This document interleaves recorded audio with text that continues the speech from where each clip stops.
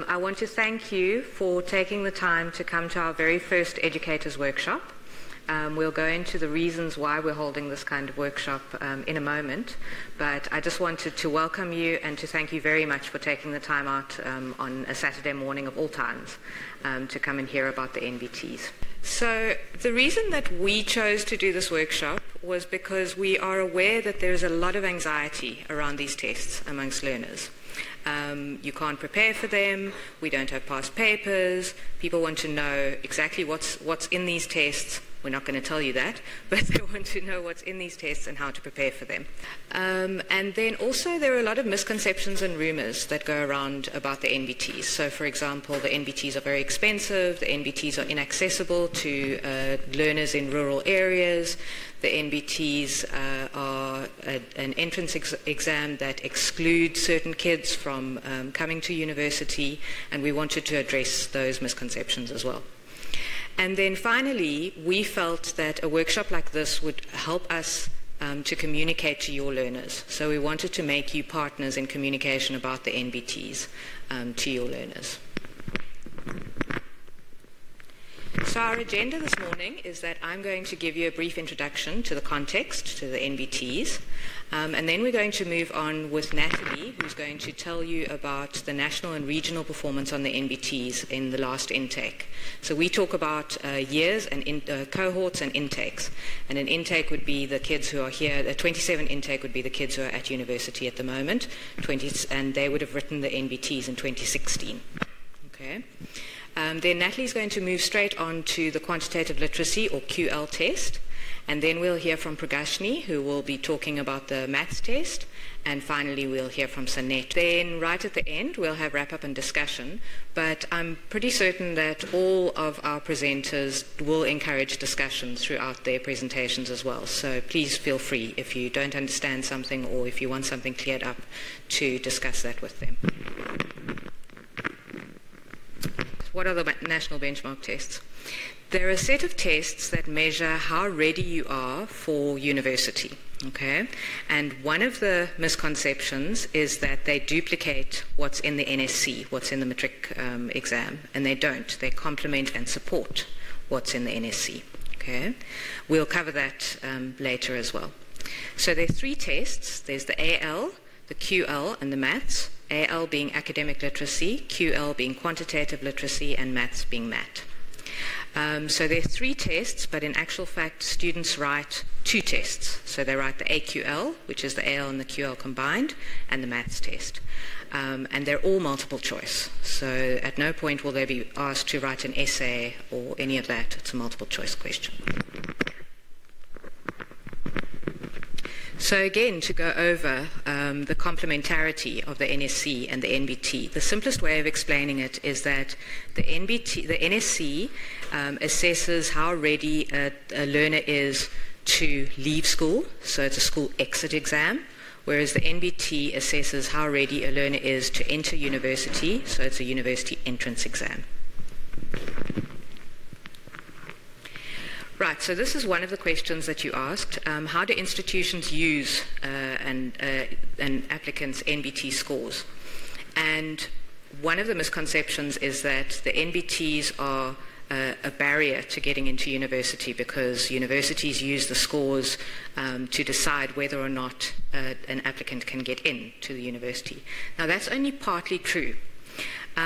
What happens is that universities, the way universities use the NBT scores vary often between faculties, okay? So it's up to the learner or for the LO teacher to find out how that particular faculty uses the NBTs. What also happens is that the NBTs are always used in conjunction with the NSC results. Right? And in different faculties, these scores are weighted in different ways. So in a faculty like health sciences, you'll find the NBTs are weighted highly. In another faculty, they're not weighted as highly. Okay? So the thing to remember is that the NBTs are never used exclusively to decide whether or not an applicant gets into university. They're used along with the NSC scores. That's the one way that they can be used. The second way is for placement. And when we talk about placement, what we mean is if a learner gets a particular score in the NBTs and the NSC, we use those scores to decide, or universities use those scores to decide whether or not that applicant needs help, needs academic support when they come into university. So they might go to a bridging course, they might go to an academic development program, some sort of support that they would need that has been highlighted by the NBT scores. Okay? And then the last way that the NBTs can help is to help develop curricula within universities. So the weaknesses and the strengths that have been identified by the NBTs can help teachers and lecturers adjust their way of teaching and adjust their curricula. Okay. Right. Another question that learners often ask is, which NBT do I have to write? So you've got your AQL and you've got your maths, and you get learners who get very worried about writing maths when they aren't strong on it, or they've been writing maths literacy. Everybody writes the AQL test, okay? And good morning. And not everybody writes the maths test. You only have to write the maths test if you are applying to a faculty that requires mathematics. So think of your health sciences, your engineering departments, and so on. Okay. So one of the questions is how accessible the NBTs are. So people get very worried about whether we have enough test centers, whether the NBTs are accessible to learners who don't have enough money to pay for entrance fees and so on. So I thought I'd address some of those issues. So first of all, you can see that from 2014 through to now, our writer numbers have been increasing. Okay, so at the moment we are averaging around about 85,000 writers a year. Okay, so your question about whether everybody writes the NBTs, no, not every learner writes the NBTs, but yes, every learner who is wanting to go into university writes the NBTs. Okay. One of the misconceptions about the NBTs is that it's not accessible in terms of venues. So you get rural learners who are 50 kilometers or more away from a test center. What happens to them? So we're always on the lookout for NBT venues to increase our venues. So as you can see here, from 2015 through to 2018, our number of venues has increased. Now what that means is that we're on the lookout for schools, for universities, for any kind of venue that will allow us to have up to 200, 300 learners at a time that would be able to write the NBTs, and that would have access to somewhere to sit for lunch, that would have access to bathrooms. We want all learners to have sort of the same experience when they write the NBTs. The other thing that we do with venues is that if we find that if a learner contacts us, or their teacher contacts us and says, look, this learner is having to travel 50 kilometers or more to get to an NBT venue, we then organize a proctor, an invigilator, somebody who would be able to sit at a school at their school with them and do the NBTs on their own. So we try to make it as accessible as possible. We also try to make it accessible to learners with special needs. And when we talk about special needs, we're talking about everything from visual disability through to ADHD. So as you can see, again, this is something that's growing. We make it available on our website that if a learner has special needs, and when we talk about this, then what we mean is that they are accommodated at their school in terms of special needs. Then they can contact us and fill in a form, and we can accommodate them. So we accommodate these special needs at particular venues. And for example, we have our NBT tests available in Braille for visually impaired students, and we also enlarge the text for some visually impaired students. One of the other ways that we're trying to make the NBTs very accessible is through our website. So as you can see, in 1 year we had over 500,000 visits, and that translated to 3 million page views. We've also made available, you've probably seen, the NBT brochure that we distribute. That's available on our website, and we've translated it into all South African languages. So we're trying to make that accessible to all learners as well. And those brochures and bookmarks that we make available, we also distribute to all the tertiary institutions so that they can make those available on their open days as well.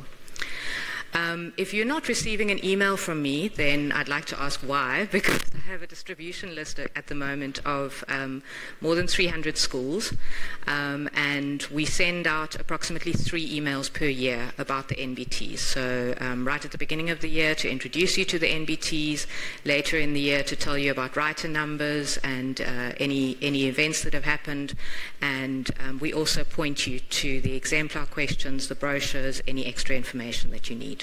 Okay, so please come and talk to me if you're not receiving an email from me. And then lastly, we're on Facebook and Twitter. So this is to target our learners who don't have access, say, to airtime. They can't get hold of the NBT help desk on their phone, so they can get hold of us on Facebook. And the nice thing about the social media platforms is that where the NBT help desk is available during working hours, the Facebook and Twitter platforms are available 24 hours. So what I've found is that a lot of anxious learners will get hold of me the night before or the morning before a test, and we can answer them in that way. Okay, and then lastly, the cost of the NBTs. What we're trying to do is keep the cost as low as possible. The costs are heavily subsidized, so we got a lot of funding from Standard Bank, which is coming to an end very soon, but what we've done is, from 2012, we brought the cost down to 80 Rand for the AQL test and 160 Rand if they're writing both, and we have kept it at that level since 2015. Okay, I thought I'd address 2 common anxieties about the NBTs as well, that come up a lot on social media and that come up a lot on the NBT help desk. And the first is, how should I prepare and study for the NBT? Now, I put the slide up at 2 events in KZN last week, and we had learners who were sitting there sort of with glazed expressions on their faces until this slide came up, and out came the notebooks and out came the pens, and I said, you can't study for the NBTs, and they all went, oh, really?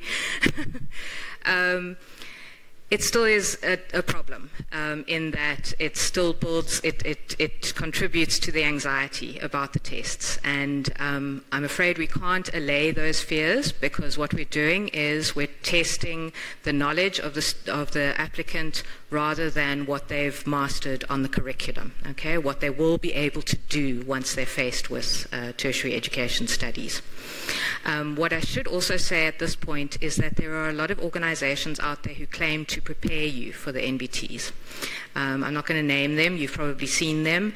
They say that they're going to take a lot of your money and they're going to give you mock NBT exams and prepare you for the NBTs. Please tell your learners not to waste their money.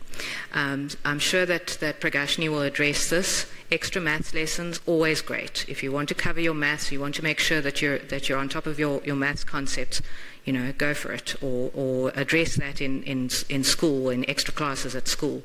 But as far as these organizations go, telling you that they're going to prepare you for AL and QL, it's just not going to happen, okay? What we have done is we have made exemplar questions available on our website. You might have seen these. They're part of the teachers' booklets. If you haven't seen those, then please download them from our website. At the end of each of those teachers' booklets, we have exemplar questions up to 10 for each of the tests. And those tell the learners this is the kind of question that you're going to be faced with in your NBT.